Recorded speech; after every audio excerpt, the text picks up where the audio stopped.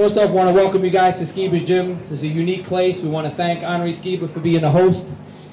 It's an amazing gym. If you guys ever want to come train here, the atmosphere is incredible. We got a guy in the house, one of the best bench pressers in the world. And besides the bench press, he's a great overall lifter. He's got a great build. They call him GUNZ. You can see why. So feel free, please ask some questions.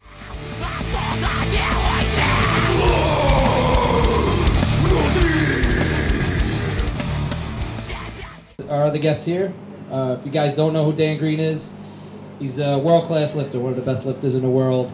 I saw him at Raw Unity in the 220 class, set the world record for total without knee wraps, but he beat the total for the guy that had knee wraps.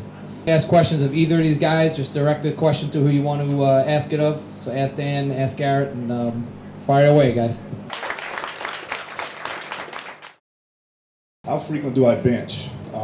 If it's a bench-only meet, my last meet, which I just did 7 weeks ago, hit the 530. I bench 3 times a week, Monday, Wednesday, and Saturday. My focus wasn't full power, so I was able to do that. Some people would say it's a lot of benching. It is, but it works. Now your programming has to be on point for it. You can't just, it's not a max out every day. It's, you know, I had specific programming for each day and the reps to do for each one. And then when it comes to a full power meet, I drop down to benching 2 times a week, a Monday and a Friday. You know, just getting bigger and stronger. You need your technique to simply be good enough so you can train hard without breaking your shoulders down. But the best thing for setting up is to set up the same way every time and take that seriously. Don't let excitement get in the way of proper setup. You know, when you're going for a heavy attempt. So you should set your grip, set your back, set your hips, set your legs the same every time.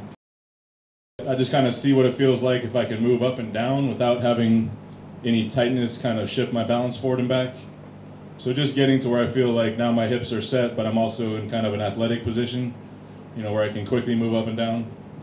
And once I got that, the last thing I'll do is any kind of final thought. Hopefully not too much thinking when you're about to lift. But the last thing I'll do is I'll breathe in before I set myself to reach down for the bar.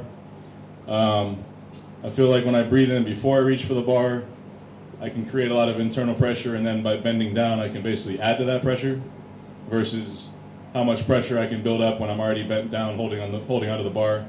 I find it's kind of hard to really inflate my rib cage and my belly.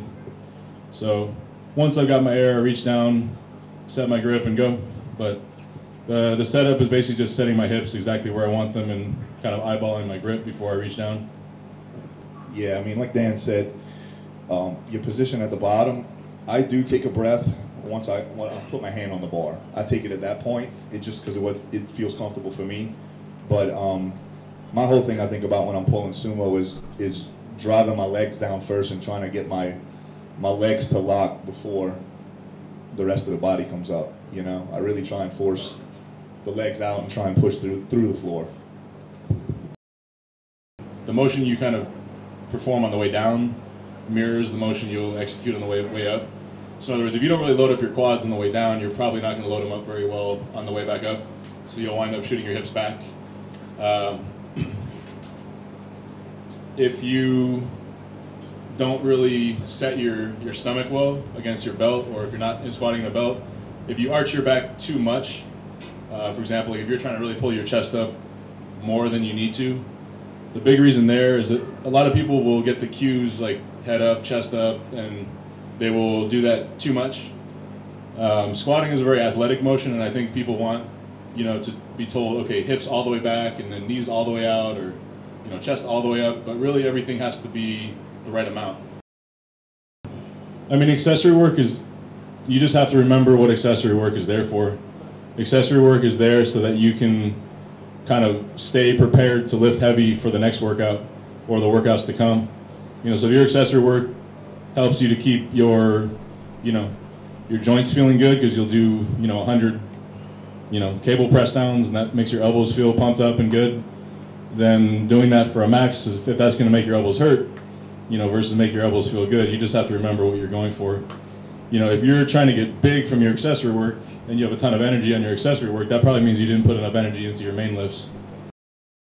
I'll probably, you know, sometimes I'll cut and sometimes I'll go for a weight gain and, you know, competing at higher weight classes. My next meet I'm competing at 242. I don't really know what I'm gonna do after that, so. I think for me, I always want to cut to 198 for full power, because for full power, that's where I'm highly competitive at. 220 is not a full power class for me, but as far as benching, I do a couple of bench only meets a year, and I usually do those at 220. I don't really take a lot of deloading except for right before the meet. If I feel like I'm starting my workout and I can't hit the weights, then that's really when I start to deload. If I just can't hit the weights I intended to hit. But usually I'm pretty good about, you know, if I need an extra day, I might stall and deadlift Saturday instead of Friday. But usually I kind of know where I'm at.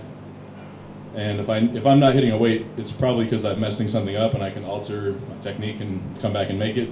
The only thing I really deload is bench, because I'll try to bench as often as possible, and then sometimes I need to take an extra day or two of rest, just as the forearms get really beaten up. When I get closer to the meet, I will deadlift less, and that's where I'll deadlift 4 weeks out and I'll deadlift 2 weeks out. And that will give me a little more rest for the back, and that's pretty important so that your back is pretty fresh when you get to the competition. For me, I usually like to go with an 8-week cycle, and I feel like with the 8-week training cycle going into a meet, I could pretty much go hard and not, you know, if I stretch it to 10 or 12, then that's when everything starts to feel kind of beat up. I feel like I could go hard for 8 weeks, not deload at all, until basically the week before the meet, you know, so I'm taking all my max attempts probably, or my heavier sets, within 10 to 14 days before the meet, you know, and then I like to take 5 days off before the meet.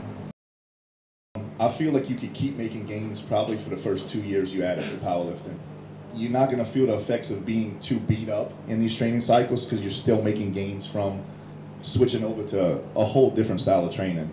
My switch up between the powerlifting and the bodybuilding was just after the first 2 years when I started to feel beat up between meets. And I felt like it was a good transition, because in the first 2 years you're really gung-ho and you're ready to do meets. You feel good. You're going to keep, I feel like you're going to keep increasing numbers in your first 2 years as long as you're training at a decent level. The body's going to keep adjusting at that point. It's until you hit the 2-3 year mark and you've been doing the same stuff over and over where you like, I got to get a program, I got to rethink what I'm doing, I got to start changing things up. My joints are hurting, you know. So that's at that point, that's when you really got to, in my opinion, reevaluate what you're doing, or maybe take the bodybuilding break in between, you know. That's really what it is it's not like it's not so much that someone else's performance makes me feel motivated, but it's just the camaraderie of you guys are lifters and they're lifters. When me and Garrett was at, you know, I've been lifting with Garrett since before I had any records. He was at the meet I set my first record in, the last record. So, and we all, you know, we live in different states, but we know we'll communicate back and forth, ask each other what's going on with the training and everything like that. So, you know, we've got a, you know, it's not just Garrett, you know, Jay and Cade and Richard, even, I mean, there's a bunch of the guys that I've been knowing since before we were all with Animal, and, you know, so we're all kind of, we all know what our mindset is, and it's all kind of similar, so. All the guys motivate me. I mean, we all great lifters. I mean, obviously Dan's a 6-time world record holder. He motivates me. I mean, I think a lot of us have been knowing each other for years. You know, none of us are really that new to the game.